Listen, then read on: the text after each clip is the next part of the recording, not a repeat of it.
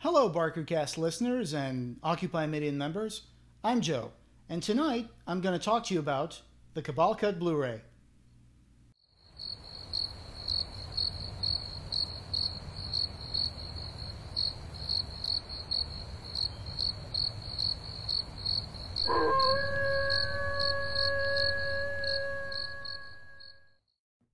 Hey, welcome back. So, like I said, today we're going to talk about the Cabal Cut Blu-ray. And this Blu-ray came out on September 21st on Occupy Media first. We made an exclusive announcement on the BarkerCast blog on July 13th. We announced that the Nightbreed Cabal Cut was going to be released. It was going to be a limited run of 250 copies, and it was going to have an introduction by Mark Miller, 2 commentary tracks, which we'll get to in a bit, and it was going to come out with a poster by Ralph McQuarrie and Danielle Serra, and it was going to come with a Decker pin, a Decker enameled pin, and 10 postcards, I believe. So my copy has a slipcase, but it's not numbered because, disclaimer, I was part of the commentary track with Brian Danhauser. So, in the box here, you may recognize this artwork because it originally came out on that book, The Nightbreed Making of the Film. You can see it here. And if you don't have this book, trust me, find a copy of it because it's really amazing. It not only has the script, it has Clive Barker storyboards, it has behind-the-scenes pictures, it has paintings and drawings, it has maps of the sets. You know, you can see the Berserker and the Tabernacle. So, really amazing book. This came out in 1990 by Fontana Books. So if you don't have a copy, please find one, and you will not be sorry. So, going back to the Blu-ray. Here it is, Tim White's illustration on the cover, as you can see, with Boone and Laurie on the hill at the end, right there. And right now, my Blu-ray is inside the player. And you can see right there on the menu that there are 2 commentary tracks available on this release. One of them features Russell Charrington, restoration producer for the Cabal Cut, and his friend Jimmy Johnson, who was also an editor of the Cabal Cut. And the other commentary track features me, Jose, and Ryan Danhauser, the other host of the BarkerCast. So we did our best to give you a very, fact-filled, fun commentary track. So please let us know what you thought about it. I just finished listening to Russell's track with Jimmy today, and I thought it was really interesting because they expounded on their experience as the original editors of Cabal Cut, traveling around the world with Occupy Media and all the events that were created by Occupy Media, and that 50 screenings, I think, and maybe 20 to 25,000 fans saw several different versions of the Cabal Cut. And I say versions because another thing I want to recommend is if you aren't sure of what the Cabal Cut is or what's the difference between that and the director's cut, then you should go on our BarkerCast blog because we have 2 articles that will really fill you in on everything you need to know about Occupy Media, Nightbreed, and the Cabal Cut, and the director's cut. So one article is Nightbreed is 27, a recap of how we got here.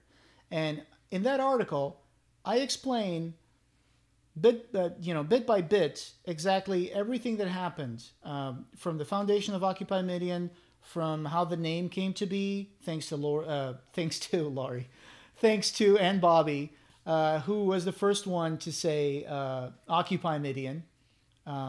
You will find out all those stories in our commentary track in this release.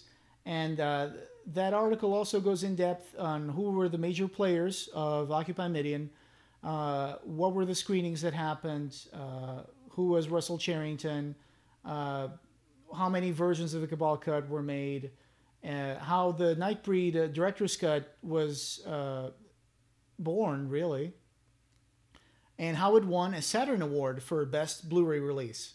So the other article that I think is interesting for everyone to read is written by Ryan Denhauser. It's called All the Versions of Nightbreed Explained. And in that article, you can understand better what is the difference between the director's cut and the Cabal cut. And, you know, we talk about the Nightbreed theatrical cut, then the work prints that were found, and the Cabal cut that went through several incarnations, really. The Cabal cut had like between 8 to 10 different incarnations, some of which, you know, pared down a little bit from the original Cabal cut because of a few things like pacing. Some characters died twice in the first versions of the Cabal cut. And basically, you know, Jimmy Johnson and Russell Charrington just could not stop working on it as a document in progress, right? So you can learn all about the different versions of Nightbreed that exist, which is now really out of date because we have to include an extra about this Cabal cut. So every one of Clive Barker's books that he adapted and directed always had changes to the story and characters here and there, and Cabal was no exception. In the translation from Cabal to Nightbreed, Boone and Laurie changed, Peliquin changed, Jackie became Kinski. However, this is the only one of Clive Barker's movies that ended up having enough material due to changes and reshoots demanded by producers and distributors that allowed for dramatic changes to the adapted story. Decker became more imposing, more central to the story, because, of course, as a stereotypical slasher character, this appealed to the executives as a way to market the movie to a wider audience within the horror genre. If Halloween was a commercial hit and a groundbreaking film, it also ended up warping the genre through the misuse of its premise as a cheap and easy way to make millions off a movie that would cost hundreds of thousands of dollars to produce. It exploited something deep within our subconscious and turned horror into something that was less about suspense, thrills, plot, and started replacing it with more gore, jump scares, and on-screen violence by a recognizable monster that could potentially be turned into a franchise. Back to Nightbreed. If you have a copy of the Nightbreed Making of the Film Fontana book, this contained a multitude of evidence that something had gone wrong with the story and the movie that was delivered.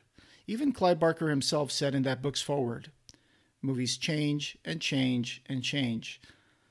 Somewhere halfway through this journey, I'm setting these words on paper. Maybe the profoundest doubts about this project are past, and I'm finally on safe ground, believing we've made a good movie. But I'm laying no bets." In both the film and the book, the head honcho of Midian, Lylesburg, is much preoccupied with the fact that the breed must remain hidden. What's below remains below, he keeps insisting. But fantasy is a kind of archaeology, the digging up of buried images from the psyche, the bringing to light of hidden wonders. We're lucky. A different kind of archaeology happened to this movie. 8 years ago, during a spring cleaning at the Seraphim offices, VHS PAL tapes surfaced from behind a dresser, without much to go by but a sticker reading Nightbreed. After a few of these tapes were sent to England and were screened by Phil and Sarah Stokes in 2009, they were digitized and sent back to Seraphim, and several announcements were made on the website Revelations about this new footage, and a campaign started to ask Morgan Creek for help in locating the missing footage and restore the movie. But somewhere along the line, things never gathered enough momentum to reach critical mass. But the wheels were turning. In one of his visits to his friend Clive Barker, Russell Charrington got a copy of these work prints on DVD to watch, but he could already see in his mind that there was a new and better version of Nightbreed waiting to be brought to light using this material. Along with editor Jimmy Johnson, they set out to make the first assembly cut of Nightbreed using a copy of the second draft of the Nightbreed script as a guide, and created the Cabal Cut, named after the novel Cabal, as they wanted Clive's intended vision and story to be represented as it was meant to be originally, before interference and reshoots and a different editor was brought in to complete the theatrical cut. The Cabal Cut was of extreme importance as a working document of what this movie could be, and it rallied the fans behind something that could be screened, and the word of mouth spread like wildfire. After the original screening, people were off writing about it and wanting to see more. They wanted it to be screened near them at events and film festivals. Occupy Midian was created, and things were running on a momentum that was hard to stop. 50 screenings and about 20,000 audience members later, Morgan Creek, Seraphim, and Shout Factory struck a deal to bring the director's cut to the fans in 2014. Now this version of the movie, the Cabal Cut, a stepping stone in this process, is finally released when no one thought it would happen. Rebuilt to feature better quality material thanks to the discovery of the footage in storage used for the director's cut, it still features some 12 minutes of work print, but for anyone that had a chance to see this in a screening, we didn't care about that. All we wanted was to see more. This release offered 2 commentary tracks, and I can say about Russell and Jimmy's track that it was a pleasure to listen to it, as they talked about the behind the scenes of constructing it, how Clive reacted to it, the screenings around the world, all stuff that will make you understand a little better the passion and work that went into bringing the Cabal Cut to life. This fevered dream didn't have to stay hidden below. It wanted to be set free. Thanks to everyone who supported this movement and discussed the movie, told their friends about it, attended a screening, bought the merchandise, and joined our group on Facebook to share their experience with it, their collectibles, and photos of the screenings and panels that they attended. After seeing this movie so many times and in so many forms, it's hard for me to dissect this version in particular because my memories of it always seem to mix everything I've seen in a strange version that only exists in my head. There were between 8 to 10 different versions of the Cabal Cut, and I'm sure if given the chance, a lot of people out there would still like to change it further, find more footage, make it better, mold it to their idea of perfection. I understand that. I am the kind of guy who wants more Nightbreed. I had an amazing time working with Ryan to make our commentary track, and I think you will enjoy this version, finally crystallized in this form for the release, but still being worked on out there by some of you. Good luck. This release came in 2 versions, 50 Standard and 200 Deluxe. The Deluxe added a numbered slipcase, a Decker enamel pin badge, as well as 2 11x17 posters featuring art by Ralph McQuarrie and Danielle Serra, a set of 10 postcards, and a Rorschach vinyl sticker. In this release, the new stuff shows up immediately in the menu screen, because the footage that you see in the menu screen here with Shuna Sassy and the drummer and Devil Lude, this is footage that is not part of the director's cut or the theatrical cut. So this is footage that you can see in the deluxe edition of the director's cut. And here is my copy of the director's cut deluxe. As you can see, it's signed by Clive Barker, Simon Banford, Nicholas Vince, and Bobby, which is really wonderful. I really enjoyed meeting all these fine actors. And I also have a couple of director's cuts signed by the cast, as you can see here. Another one of my pride and joy in my collection. So, getting back to this Cabal Cut. It opens with an introduction by Mark Miller, which I will play right now. So in this introduction, Mark Miller, the vice president of Seraphim, introduces you to what the Cabal Cut is and the historical relevance of it as, you know, a cinematic document, really, because the Cabal Cut, if anything, was at its core 2 things. Originally, it wasn't even meant to be seen by anybody. It was meant just for Russell Charrington and Jimmy Johnson to show it to Clive, so Clive would be happy to see what could be done with the work prints.